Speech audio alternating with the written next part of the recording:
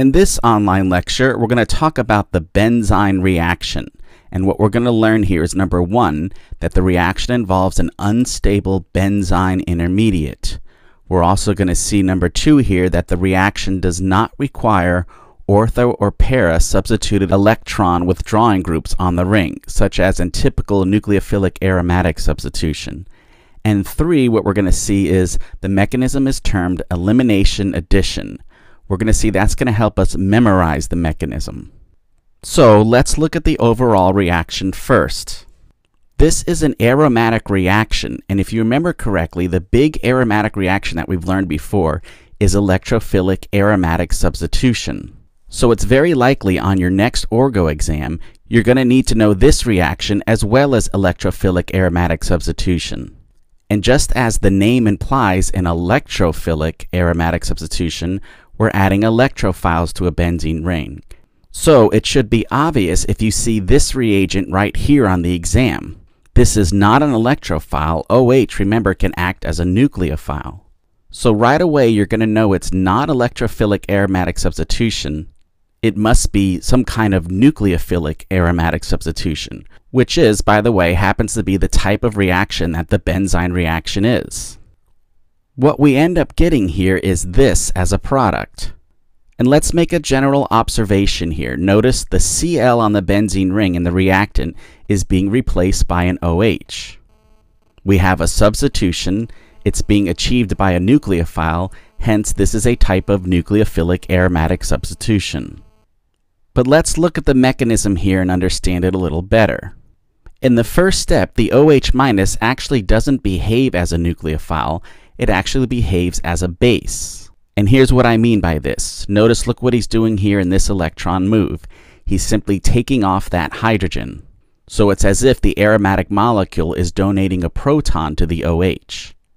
After this hydrogen is stripped off, the electrons in the bond remain behind and sit on top of the carbon in the ring like this. Notice this is the conjugate base of the original molecule. Now watch what happens next here. These electrons fall down right here and boot off the Cl like that. The result of this arrow movement is this molecule right here. This is what's called a benzyne intermediate. We should know that this molecule is very unstable. And the reason why is simple. Notice these carbons right here in the ring, this carbon here specifically and this one right here, are sp hybridized. And remember, sp hybridized carbons like to have 180-degree bond angles.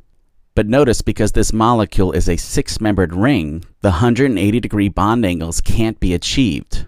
So basically there's some strain on this molecule, and that's why it's unstable, and therefore highly reactive. Which means this reaction has to keep going until we get to something more reasonably stable. The next step here involves reacting another OH in solution, but this time he acts as a nucleophile, in the sense that he attacks this carbon right here, one of the carbons in the triple bond. That causes these pi electrons in the triple bond to jump up on this carbon right here. What we end up with is this as a result. But I want to show you something here. That's not the only possibility, and we have to keep this in mind. For instance, the OH, instead of attacking the right-hand carbon in the triple bond, he can actually attack this carbon right here, which is on the left side of the triple bond. That would cause the pi electrons to move this way in this case.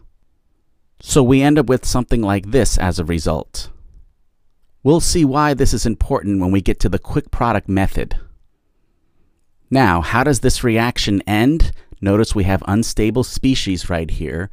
But if you remember, going back to the original overall reaction, it consists of two separate reactions. The first one reacting NaOH with water at a high temperature, and here's the second reaction. Then we follow it up with some acid at a high pressure. Notice so far we've only added the NaOH. So now we're at reaction 2 here, adding the acid.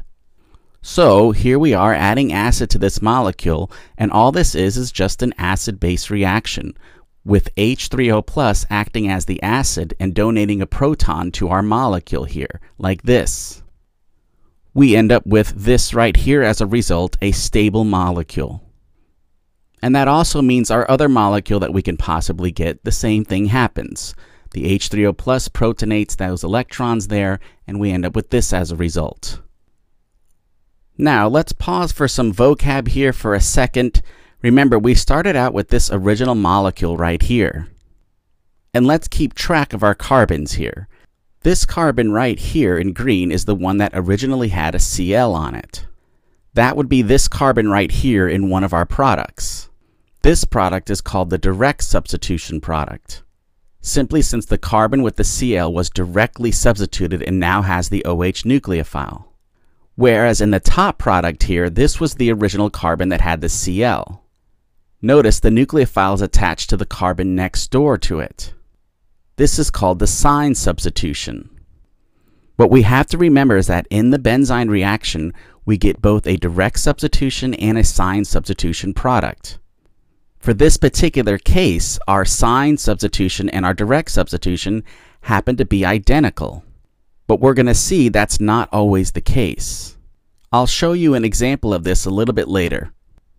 So for now, let's go back to our overall reaction. When we see these reagents on our orgo test, we're going to have to remember that this is going towards the Benzyne reaction. And some of the things you're looking for, remember, are number 1, an aromatic ring, number 2, a Cl or leaving group on the aromatic ring, and again, the NaOH or some nucleophile in the first reaction, followed by a second reaction that involves acid. Now, let's talk vocab, and this will also help us memorize the mechanism for our test. When I showed you the mechanism, I broke it up into small little parts. But here's all that's really happening. Remember, in the first step, we're grabbing the H off the aromatic molecule. The electrons in the CH bond are falling down between two carbons in the ring, and the Cl is getting booted off. This all happens in one swift step, which is basically just, if you remember, an elimination reaction. This step leads to the Benzyne intermediate. The next part of the reaction, remember, involves reacting another OH minus. This, remember, is when he adds to the Benzyne intermediate on either carbon in the triple bond. Since he's adding to it, we call this an addition reaction. And eventually this leads to product. So sometimes the Benzyne reaction is referred to as the elimination-addition reaction, simply because it follows that pathway. We're going to remember that to help us remember the mechanism.